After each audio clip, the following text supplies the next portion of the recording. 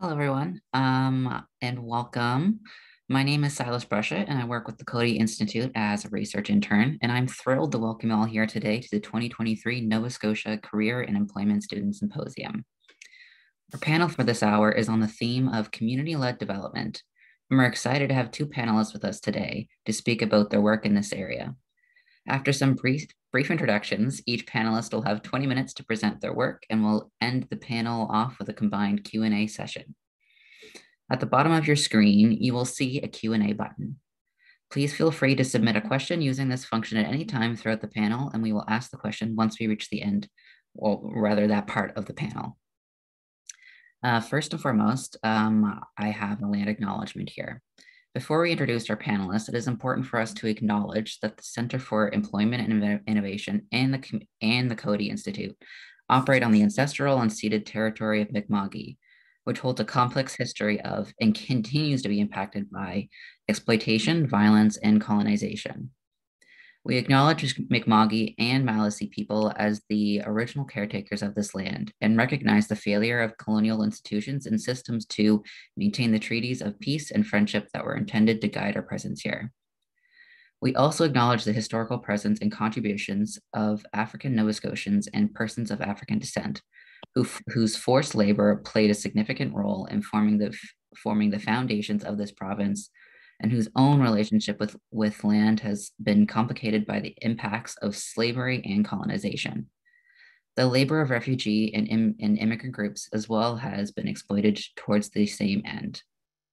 Race and ingenuity has been used as tools to oppress and repress various communities across these lands, and the intentional and unintentional maintenance of others continues to cause harm and contribute to the grief and trauma of historically excluded groups. As an organization, we take responsibility for learning and seeking long-term transformation in our relationships with land and labor in our province. All right, so on to our presentation. Our first presenter is Dhruv Patel. Dhruv Patel graduated from St. FX with the Bachelor of Arts and Science in Health degree. Mr. Patel is working as Education Programs Intern at Coady Institute, where his role is to support, assist, and work with diploma development leadership participants and facilitators for effective delivery of the course. Dhruv's presentation is going to be on rethinking leadership with global change leaders. Now on to you, Dhruv. Thank you so much, Silas, for that amazing and warm introduction. And I'll take you all to my slides. So hopefully all of you can see my slides right now. And before I start, I also want to acknowledge for my personal self that I'm in Mi'kma'ki, the official and unceded territory of the Mi'kmaq people, and I'm a treaty person. So this summer has been an amazing opportunity for me to think, rethink, learn, unlearn, learn a lot of new things for myself that I can keep for my life. And I'll take you through a journey of that. And well, you all might be expecting an extravagant PowerPoint presentation, but this is going to be really a humbling and a very important thing that I learned over the summer is that I prefer following the methods where I can express myself using flip chart, artistic tools, and everything. This does not account for the fact that I'm not going to make a really good presentation. It's going to be amazing. You're going to love it. And it's going to be a journey. So as said earlier, the title is like Rethinking Leadership with Global Change Leaders. I kept the title very specifically because like I went through a journey of rethinking what leadership is all about. And I worked for the Diploma in Developmental Leadership, where we had global change leaders from all across the world. And like I was kind of sort of baby to them. Like they were all very mature people in their field doing amazing work globally. So with global change leaders. And one thing that I learned over the summer is that I always like to do agenda and objectives of what we're going to go through. So you can also keep a record of how is the flow of the presentation, and we can come back later about it as well. So the first thing is a day in my life fit summer 2023. So I had this amazing opportunity to be in the classroom, morning 8 to evening 5, working, learning, and supporting people in the various sectors. So that's going to be the first thing. The second part is thinking and rethinking leadership. So this was my journey of like how we went about things and like what was my perspective before the internship about leadership and how I changed my mindset. That was one thing. Third thing is road to rethinking leadership. So like how I went about going that process, be in the classroom and everything. Fourth is iceberg of leadership tools. So like I try to create an iceberg of like how things are on the surface and how things look on the bottom. There we go. So first, a day in my life feed summer 2023. So I also understand that we work in a very institutionalized world where everything is like so top down and everything is like, okay, this is how we should be. This is how we're formal. And like, if we ask ourselves, do we really like it though? Like, when was the last time you were like so happy that my professor made such a good presentation that like, oh, he expressed through slides so well, you know? Uh, I think it's very robotic and it's good to be artistic while learning. So I try to be like fit summer 2023. That's how like singers go when they're making songs these days. A little funny. But if you look at the flip chart in the center, I have written morning circle. So in my day during the summer of 2023, we would start our day in our classroom by sitting in circle. So you could see all of those people holding each other's hand and sitting in circle basically. So we created this community. And one of the things that I learned over summer and was really well stated by my supervisor that as humans, and it's a fact that we have a habit of sitting in a circle and doing things. And that is dated back to like ancestral because we used to sit around fire when we discovered fire, eat, dance. A lot of our ceremonies globally in any religion and any culture nation happens around the circle. So we would sit in the circle and in the center we had some snacks and food, and then we had games. So these games were like more of like insightful that you learn about your values. And then we put a plant as well in the center, which represented nature, which we are really connected to. And then we also had art in there because that's such an important part of what we are as humans and dignifies us and joins us globally that we're all connected by art. And then I have tried to create what we would do during the day in the outer circle outside of the people sitting together. So like first of all, if we start from the top right, is that we created a community where we work together. We would share our values, we would share our feelings, we would support each other. That was the first part. So created the community, and then we would have group discussions. So this is a really important aspect of adult education that we need to understand that uh, adult education is not like teaching kids. That's what I learned over the summer. And it's more like people discussing things with each other. And like it's more of an experience and like uh, conversational based learning. And then we would have energizers. So like if you're feeling lazy, we would get up and like, do some exercising and things like that.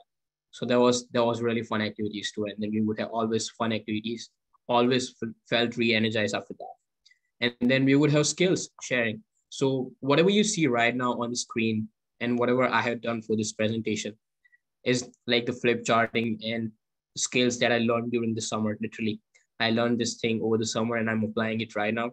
It feels so amazing that I can do this right now. So we would have this kind of skills where you can express yourself, like drawing things up while making sure that things are getting through right to people. And then knowledge and learning, for sure, we learn different theories Hey, like Dhruv. feminist critical. Yeah. I'm just letting you know we don't see your slides right now. So I don't know Oh, really? yeah. Oh, I'm sorry.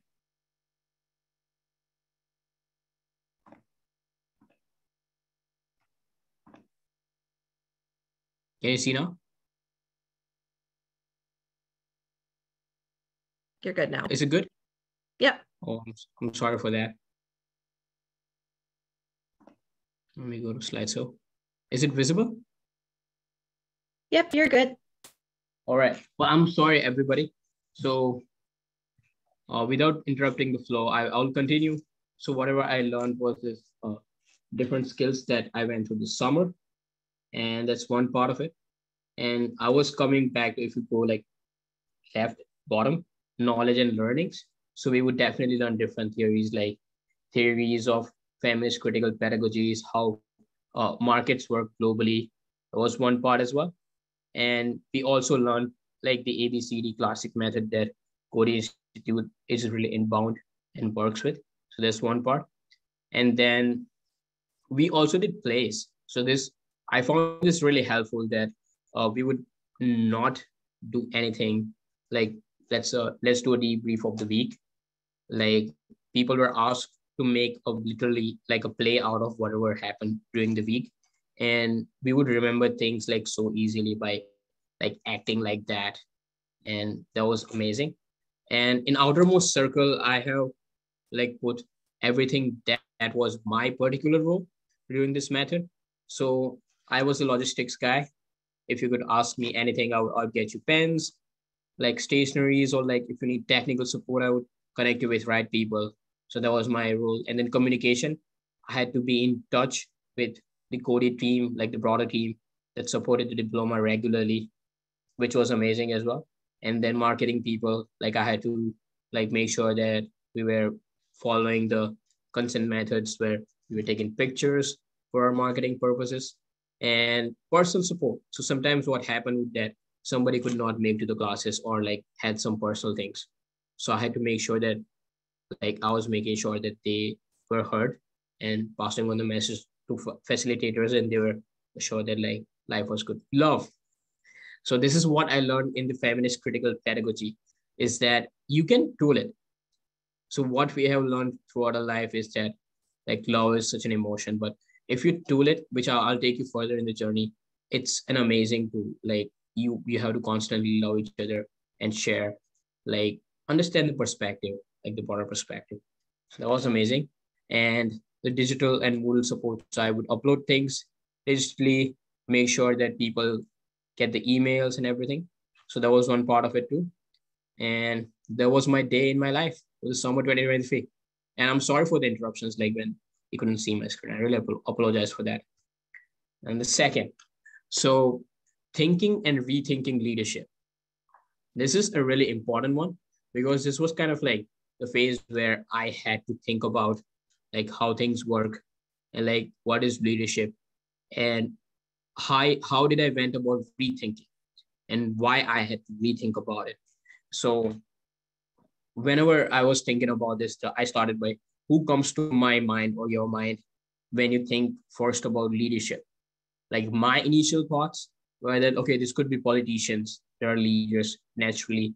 It's a term used very naturally when we talk about politicians, the leader of this party, leader of that party, or the leader of this country. That was one thing. Other thing was Fortune 500 leaders. Like these guys, they work for the big companies who make things for the world. And, that was the thing. And other things that came up to my mind were also philosophical leaders like Mahatma Gandhi.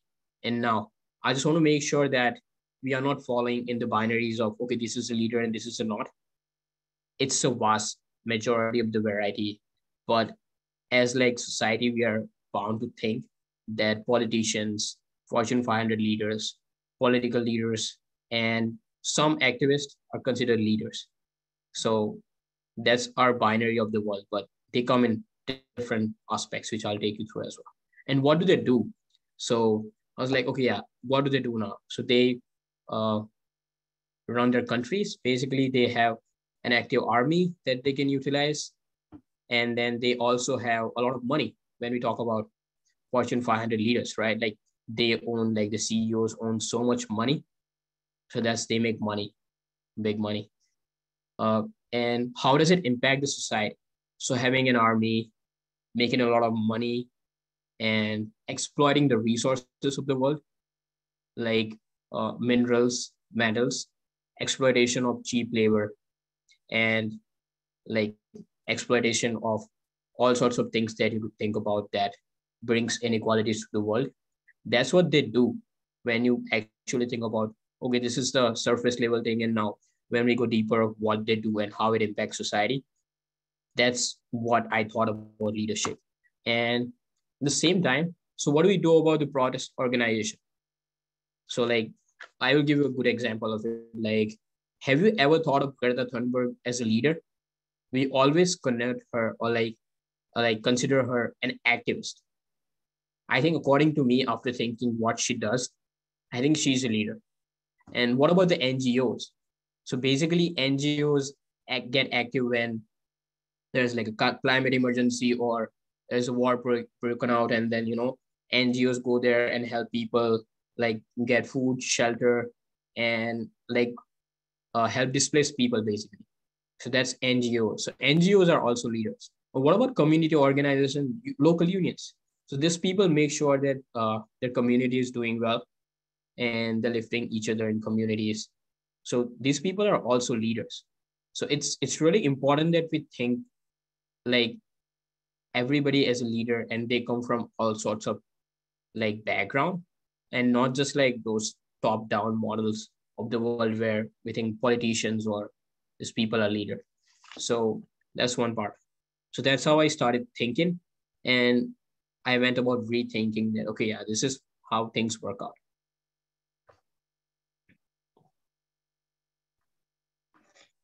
One second. Just give me 1 second. My screen's pause here.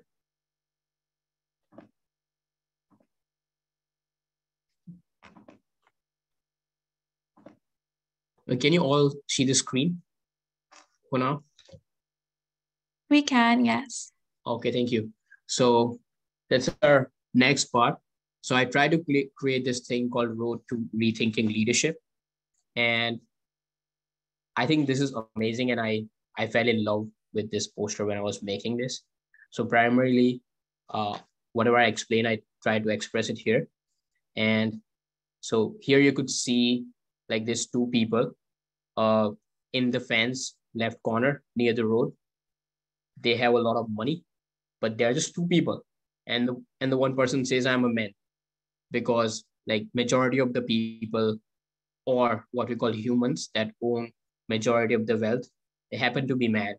So very few people, very few men from global north own a lot of money, and they exploit the world at the same time. You could see a factory next to them that is fuming gases. And on the right, you would see small people, and they have like multiple money bags and very small money bags. See a dollar sign in them. And there is a little field on the bottom that they make our food. So it's really important to think like, could you live without that new iPhone or that new electric car? I mean, I'm not saying that these things are not important, but like how much worse it does like carry if you are hungry and if you're exploiting the people that make your food. So that was one part of it. And then you come across a road. From left corner, you would see a green signal. And once you pass that signal, I have put two of the biggest learnings of my summer. And like on the bottom, you would see asset-based community or citizen-led development, which is essentially the Coady idea of development started by Reverend Dr. Moses Coady, that things got to become from citizens and communities for development, and it should be asset-based. So this model literally looks at like, what does the community have? Like, what's the strength of the community? Like, what can community do and have agency about things? So communities can work together, and they do work together to get justice, sustainability, gender equality, ownership, and community-led development. So if we think about this thing, like this is not what is being proposed on the big global level, like when we talk about like the straightforward development of like capitalist society, where a lot of emphasis is on how much money or how much GDP is somebody making or a country making. These are the actual things that communities value. Like, this is what we should be thriving as humanity. So ABCD approach of Coady Institute really helped me understand that. And then there's feminist leadership approach. So I was introduced to this idea for the first time during the internship, and it was a big part of the program as well for the diploma in development and leadership. ABCD and feminist leadership approach was very primary and integral. And the idea of love and working with everybody and loving each other was very important.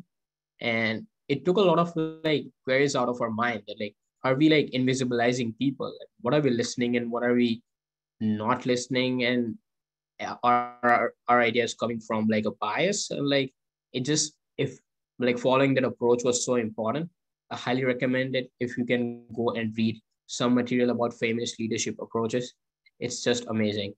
Uh, and then it just made me wonder like, profit at but what cost? Like, are we actually humans when we only think about profits? Is it like making any sense? We are exploiting majority of the global population. And finally, well, wow, the world is beyond better. This world is way better beyond the stop signal. So the stop signal that I drew there, if you come beyond that and beyond the world that is exploitative and exploiting people, it's really amazing. And here, this is the iceberg.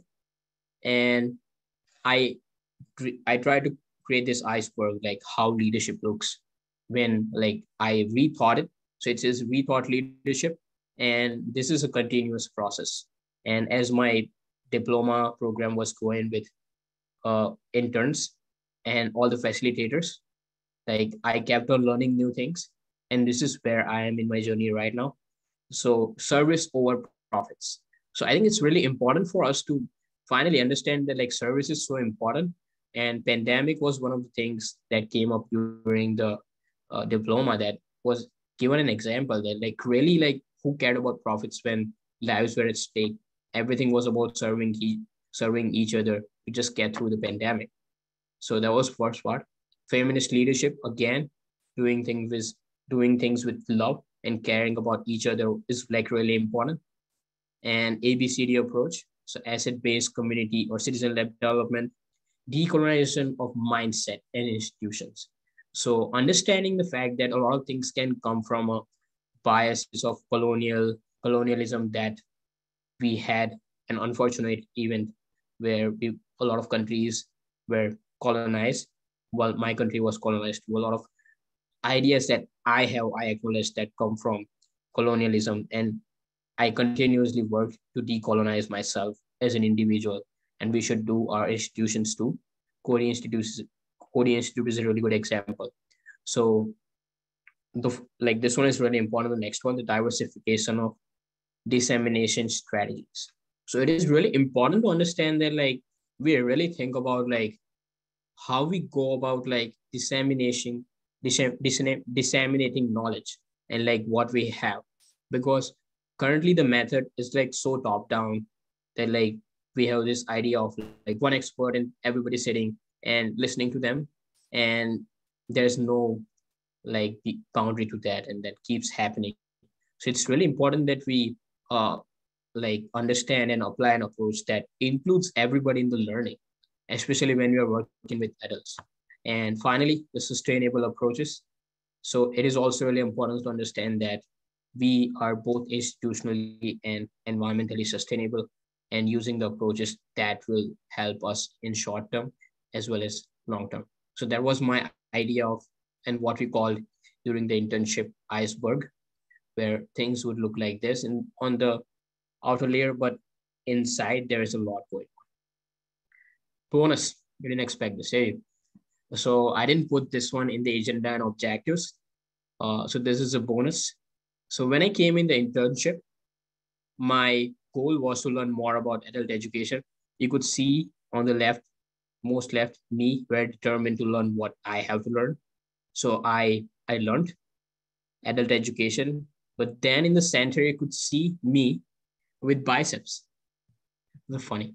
So I learned adult education for sure. It's check mark. But before I move on to my next chapter of life, I also learned values of life. And like my values like started changing. So I'm really grateful for everybody that I worked with, all the interns and facilitators. And those two little biceps are for the values and life education, which I got in a bonus. I thank you so much. And I'm sorry for initially not being able to display my flip charts, but here we are. Thank you.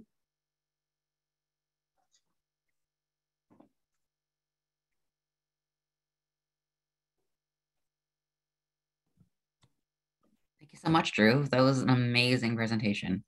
You're welcome. And the next presenter we have is Preet Banga. She graduated from St. FX with a first-class honors degree in Bachelor of Arts in Psychology. This summer, she is the Story and Climate Change Intern with the Coady Institute and Clean Foundation.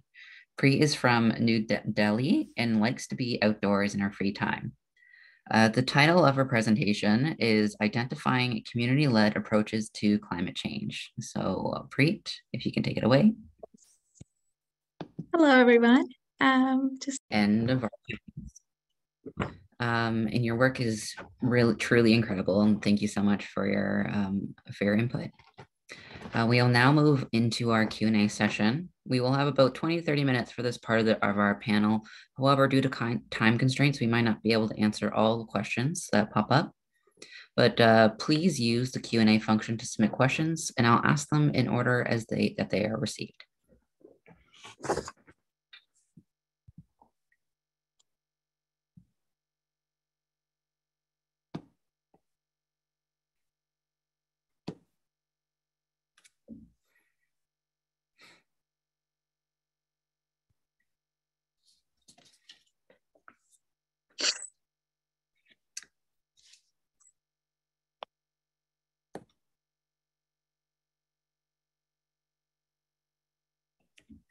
So this is a question for both of our panelists.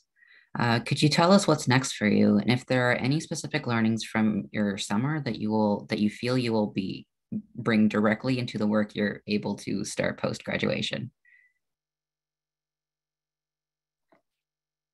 Okay, can I go first? We'll follow the order. That's the question. So, no, thank you so much for the question, Marian. And what's next for me? So I'm going to be working for the IWK Health for their Child Safety Link department as a junior health promotion specialist. And I'm going to take a lot of things from my internship there. So one of the first things that this webinar. So as a health promotion specialist, we have to do a lot of webinars and host a lot of events. So this is going to be the biggest learning, hosting a webinar and being a part of it. And other things that I'll take is adult education, of course, because we work with a lot of adults and teaching them how healthcare works and how to deal with pediatric situations because they have kids and they have to take care of them. So that's one thing. And I'll also take a lot of personal values, I think, that what should we value and what should we not. Thank you for the question. Thank you again for the question as well. My next steps for me is to start my master's.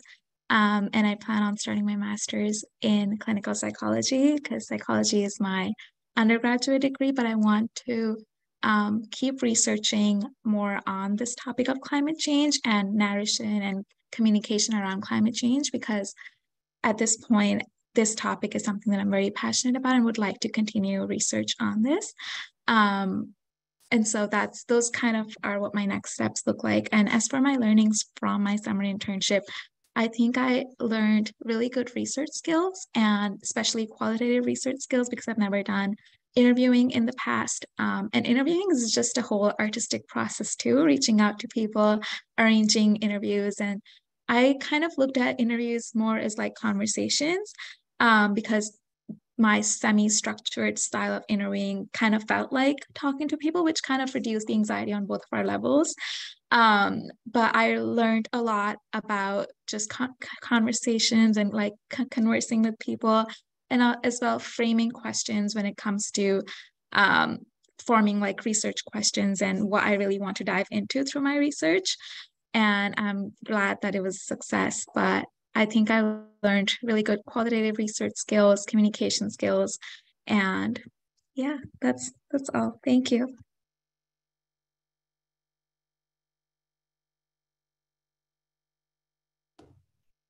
Wonderfully stated. Thank you. I have a question here for Dhruv. What inspired you to take on adult learning? I think that's one avenue. So thank you so much for the question. I think this is very important. And I think this is very important for all of us young people. I mean, I think everybody should be young at heart, but people who just graduated or are in their early 30s or like in university to understand the fact that once we are done our education, like we have to, or like we need to give our inputs in institutions which are heavily filled or like dominated by adults. So it's very important to understand A, to work with people. B, uh, it was very specific to my degree that like in order to work with a lot of children's parents and a lot of like adults when it comes to health promotion, we have to work and attend sessions and teach people how to have hands-on things and like uh, also get their feedback so that we can improve our healthcare system. So I think that was my primary motivation to learn, but highly recommend it. Thank you for the question. Thank you so much, Dhruv. I also have a question here for Preet. Which story inspired your journey with climate change?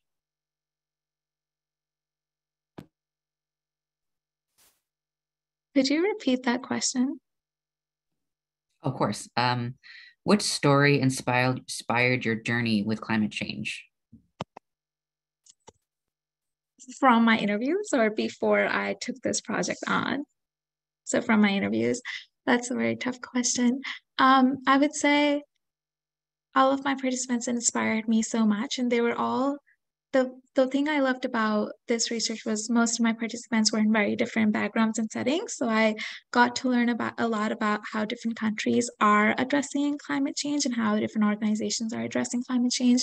I think one of my favorite ones was the one that I had some quotes on in my presentation with CCDB in Bangladesh. Their irrigation and the farming story kind of really inspired me because it talked about, again, going off of the strengths in the community and building capacity and training people at the local levels to address their own solutions instead of having an outside organization come in and implement their solutions and top-down ideas, as Dhruv was talking about in his presentation.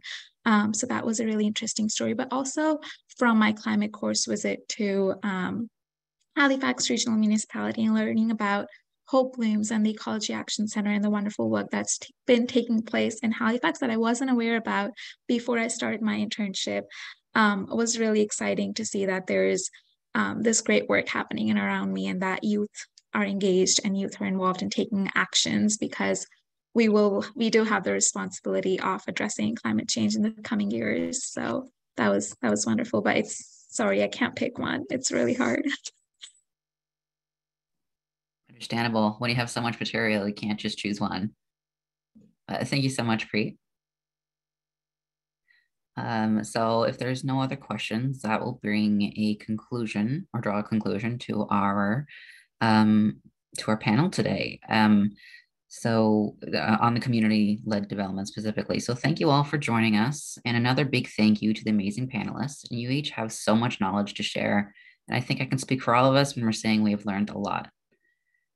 For our audience, if you have enjoyed this panel, we have plenty more. Oh, actually, we don't have plenty more panels. This is the end of it. This is the conclusion of our symposium. So thank you all for joining us and have a great day. Thank you so much. Thanks so much, Cyrus. Thank you, Dhruv. Thank you, Preet. Thanks, everyone.